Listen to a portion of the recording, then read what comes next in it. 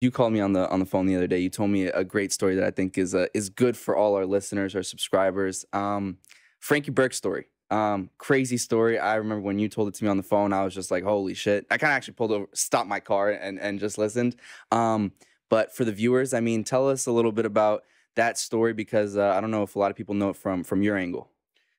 Frankie Burke, for the people that don't know, his father was Jimmy Burke from the movie Goodfellas. And me and Frankie didn't know each other. Obviously, I knew of his father, and our neighborhood, everybody knew of his father. His father just went to prison, and at the time, I just got stabbed up. So I was walking with a cane. I was in a neighborhood bar called CBS, and Frankie was in there, and he was talking to a girl, Barbara, that I knew. And we got into a little confrontation at the bar, and Barbara tried to step in between us. And Frankie said, well, I'll be right back. And Barbara said, you know, he's going to go out to the car and get a gun. So I said, yeah, that's all right. I already got a gun. And he went out to his car, and I think he had a Corvette at the time. And people got in between us, and it ended at that. And that was the end of our argument, but we figured we had something. You know, he knew who I was now, and I know who he was. And I went into a diner a week later or 2 weeks later, and he was in the diner sitting, and a guy waves at me. He was a good friend of mine. And Frankie's sitting next to him, and he smiles, and he waves. So I look at him, and I'm like, what is he doing with my friend? You know, so I said, I wonder if my friend knows that we had the answer. So I walk over, and we both just laugh, smile, sit down. We start talking. We joke about it. And he says, you know, I came close to shooting you. I says, actually, I came pretty close to shooting you too. So we joked about it, and we got really friendly. And the guys that I stayed with, the Gambino family guys at the Gottis, and them, they really didn't like him.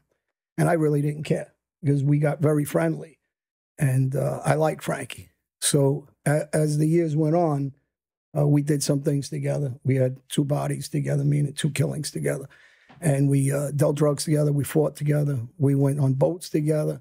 And we laughed a lot together. And that's, you know, that when he later on, he gets killed.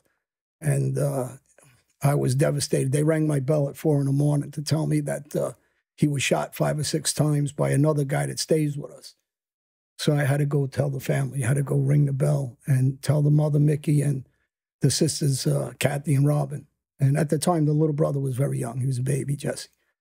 So, I mean, it was one of the worst things I had to tell somebody's family. And really, I was, you know, and the mother used to talk about me a lot because I reminded her of Frankie. So I was close with them even when I was on parole, and I snuck around the back of the house to make sure I could show up to the family's house after the, you know, after the funeral and things like that. But it's one of those things when people ask you about what's one of the worst things that ever happened in your life that was something that really affected you in that life. And it had to be Greg Ryder, and who was also killed and never found, and Frankie Burke.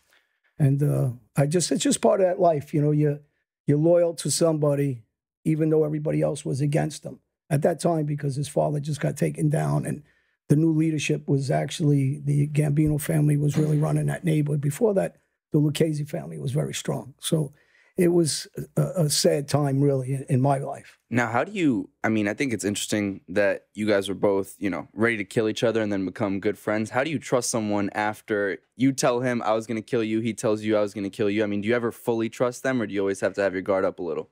With Frankie, I truly trusted him after that. And I think because we had a very good mutual friend, and both of us laughed about it, and we moved on. And he was just one of those guys, man, he was a funny guy. We had some laughs. He used to come running in my house. He came in one time at 3 and 4 in the morning, whatever time it was, with a fireman's hat he stole from somewhere.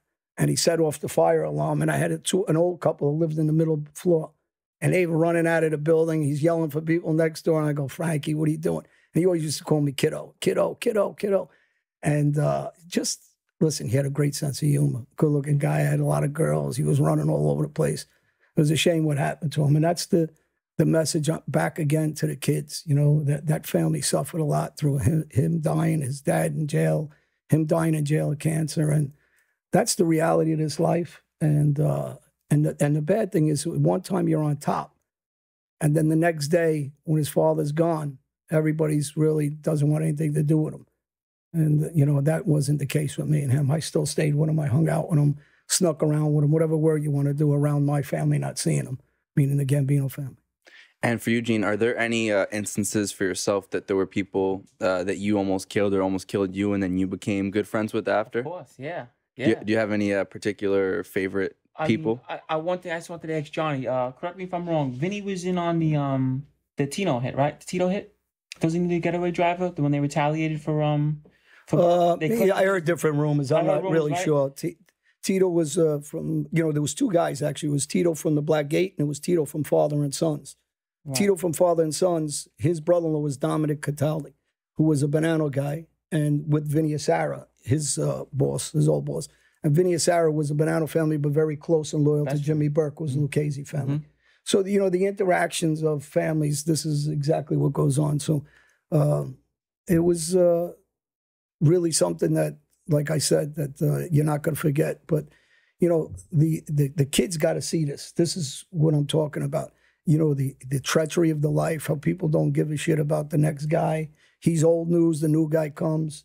You lose your life, no one cares. And, the Burke family, I always liked them. I mean, I really cared about the mother. I mean, I felt bad for what happened, and the sisters were always really cool. I mean, who knows what they think now after all this goes on, but I was loyal to that brother. So, and how do you tell, talk about that moment of telling, when you have to tell a family that, Frankie's dead. I mean, what's going on in your head? Does it ever, maybe scare you that one day someone would have to tell your family about you? I mean, what goes on in your head when you have to do that? What's the thing is you don't think about that part, right? You accept the part that you might get killed. When they rang my bell at night, I lived on Ozone Park, down the block from his uncle Ruggiano's. And the Cuccarelli brothers came by my house. They were at the gate when it happened. And I said, "You sure? Are you sure?" And they were like, they were so scared. And we got in the car, and I said, "Let's go back there. I got to make sure." And they were telling me the story on the way there, and it was all lined, it was all roped off. There was 1 million cops around.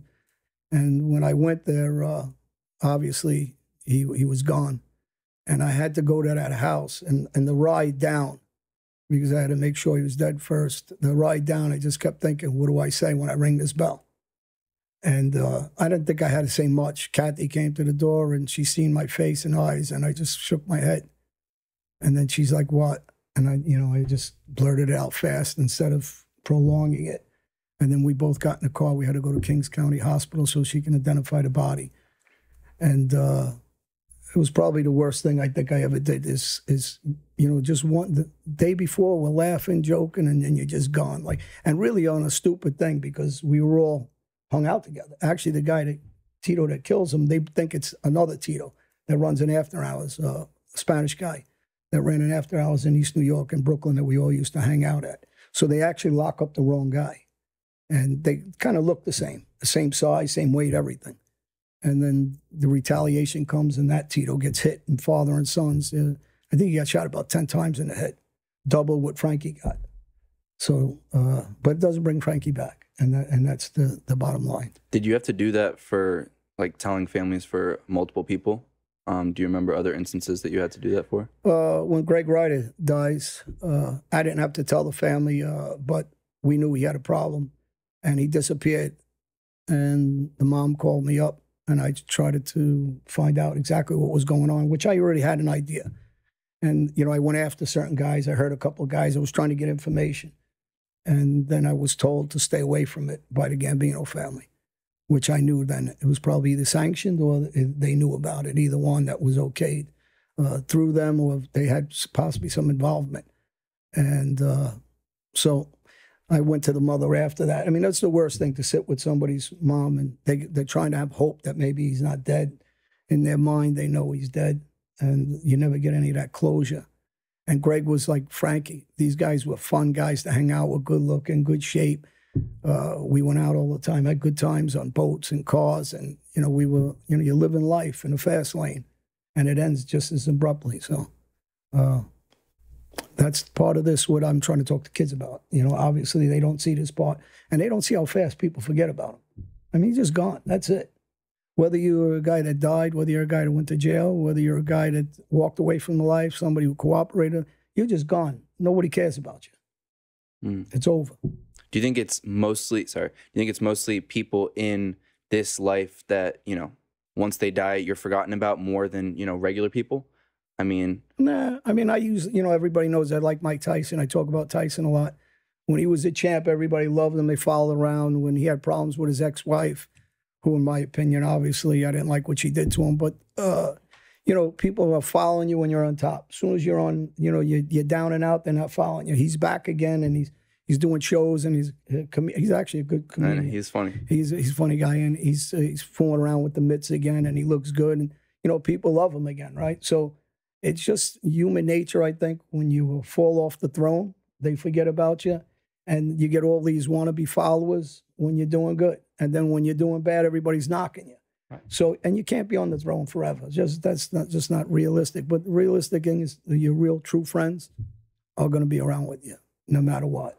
And for you, Gene, do you feel like that happened to you too, even when you went away, that people, you know, kind of forget about you, or they just kind of throw you under the bus and don't care? I mean, have you noticed that when you got out? It's like this. When you're in the street, you know, you're the guy, you're this, that, you know, everybody loves you. As soon as you're gone, you're facing life. It's no more, nothing. He's a mud. He was never this, he was never that. Then, you know, the fake stories start coming out. That's what they do. You know what I mean? That's just, it's the same thing with everything, you know? Is it hard for you now to come back? Do you want to like almost show people that, you know, what you were saying, I heard what you were saying when I was in jail, like, that's not true? Or do you feel like you have to, like, avenge or get revenge in any way, or no? No, not at all. It's just like, you know, people are going to try to make you look bad because, you know, they want to knock me down. You know what I mean? They're mad that I'm out, I'm doing good for myself, so that kills them even more, you know? So they're going to come with, you know, the fake stories and the bull crap. They see us, we're doing good, we live good, and it kills them. That's really what it is. And for you, John, my other question was, when you had, you know, your friends getting shot and you're talking about you're living life in the fast lane, one next day, boom, dead. Did that ever dissuade you or scare you, or tell yourself at any point, you know, maybe I should get out before that happens to me? No, because, you know, Frankie dies, Greg dies, Angelo Costelli dies, Joey Danka dies, Kevin Pittman dies. I could go through the names. And I said, these are all my friends. So, and I stayed in the life. So, you know, that's life of this life, which is terrible. That's the bottom line. It's a bad life.